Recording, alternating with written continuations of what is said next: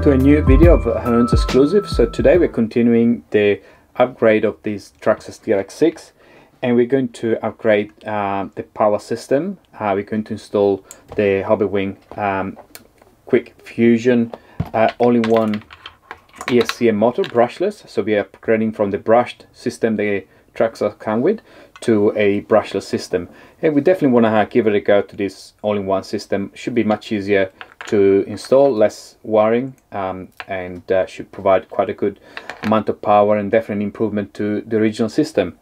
To do this, we need to follow a few steps. So first of all, we need to remove the original ESC motor, and we'll have to find a way to undo all the wiring from the receiver all the way to the speed controller effectively. We're going to need a couple of tools, 1.5 and 2mm hex, which is pretty standard. Most likely we will need a scissor to remove some of the cable ties that we'll find along the way, and that should be pretty much it. To remove the speed controller, just 2 screws here, and then we'll find the way to route this ESC cable into the receiver. So we'll have to open the receiver box up here and find which one of the various cables in here is the one for the speed controller, and then to remove the motor we'll have to undo these 3 screws here. Let me point them to you. So it's 1, 2 and 3, and these 3 screws are going to enable us to lift the motor up, and then we'll have to remove the motor mount and then install it into the new motor. So let's get started and start undoing the speed controller and opening the radio box.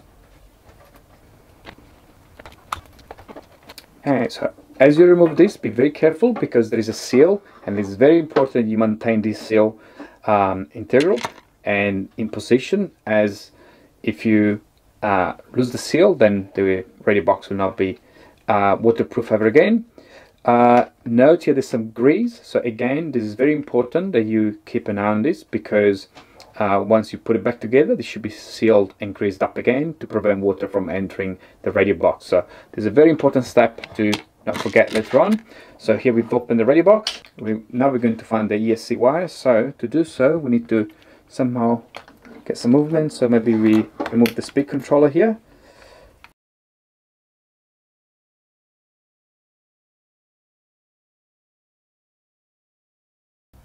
Okay, generally speaking, the second channel is for the speed controller or the gas in general. So let's remove channel 2. So here you're going to have 2 channel 1, I believe, in this receiver, and the channel 2 should be the third one up here, so which is this one here. So let's carefully lift this one out. Here we go. Here we go. That should be your speed controller. So now we need to find a way to pull this out from here. There we go. Now this is a bit tricky, so just be gentle here.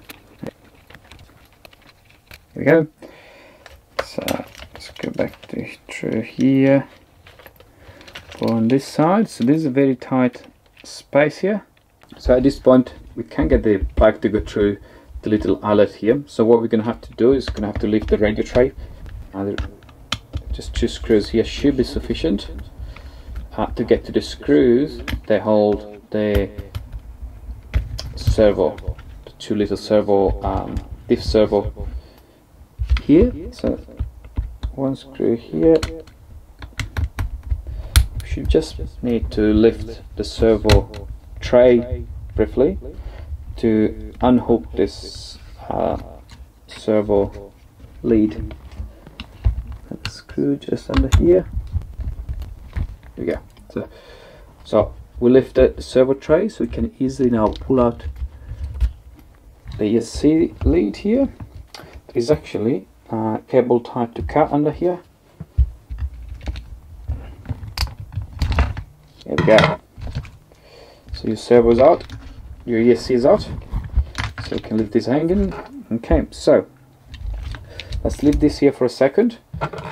So the next step is to remove the motor. So to remove the motor you need to undo 3 screws, the 2mm, so the 2mm hex is all you need. 3 screws are out, so this part is gonna come out like this, and the motor, and here we go. It's the motor and speed controller. We're gonna do with a 1.5mm hex. You're gonna remove the pinion. Go. That's the pinion. We'll park it here for a second. Then we're gonna remove the motor mount.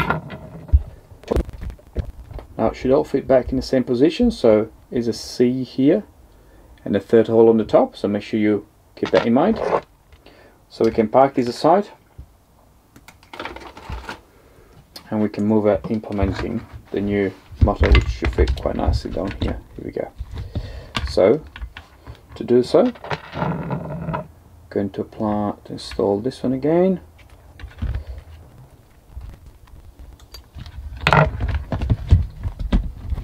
It perfect. Okay, so we can reinstall the pinion. So make sure the screw of the pinion does have some thread lock, so the ones will come loose as you drive. And then we can set this in here. Here we go. The mesh should be still fine. Nothing has really changed. We can put back the cover like so. Here we go. So now we're going to have to route all this wiring. So this will be good. This will go straight here, so that's easy. Now the battery, the switch, we'll have to find a spot for the switch somewhere here, which will be quite convenient, or we can find a spot perhaps somewhere else. And then the ESC won't need to go underneath the battery tray anymore. The connection to the receiver, we'll have to route it through the same route of your servo, like this. Now you will need an extension lead, so that will be here. Cool. So what we can do now is reinstall back the servo tray. Okay, so alright, so this is good like this. So the next step is to put an extension lead here to get back into the receiver box. This is slightly too short, so here is our extension lead, which I do recommend to shrink wrap to waterproof it a bit better, because obviously this is not being long enough. There's no waterproofing within the receiver box, so this goes through here. I'll have to pass it through under here again.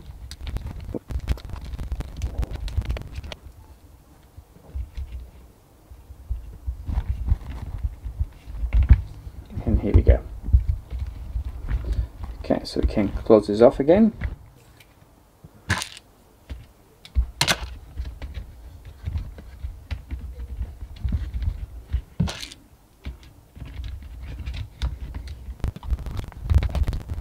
Okay, this is a very important step. Make sure that all the wiring are flat down here, then you can close it in. Okay, the last thing we need to do is to put some double-side tape to sit down the switch, so something like that. So grab some good quality double-side tape, get a piece of it. This should be all quite clean because the card is new. If not, make sure you give it a good clean.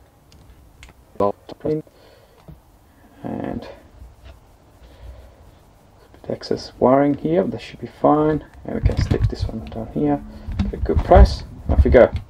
Should be good. So this should complete the installation. A couple of things we still need to do is to find a power supply for your light system, and set the endpoints on the radio, which you can do in two ways. You can use your the button sequence, or you can use a Bluetooth module, which makes it a lot faster and a lot easier. So setting the endpoints, and then we need to calibrate and tune the motor. Most likely we'll have to reverse it to calibrate and prepare the motor. You can use a program card like this, and that will be quite straightforward. So we'll have a separate video on how to use this program card. Otherwise, as you see, upgrading the motor on your TRX4 or TRX6 is very much straightforward. This is a special TRX6 exclusive edition that we are preparing, and that will go for sale in the coming months with some upgrades, and therefore this is one of the major steps turning into brushless. This will be quite nice and fun car. So thank you for watching. Make sure you comment below on any suggestion that you may have to prepare this car, and we'll be more than happy to respond to you. Thank you for watching.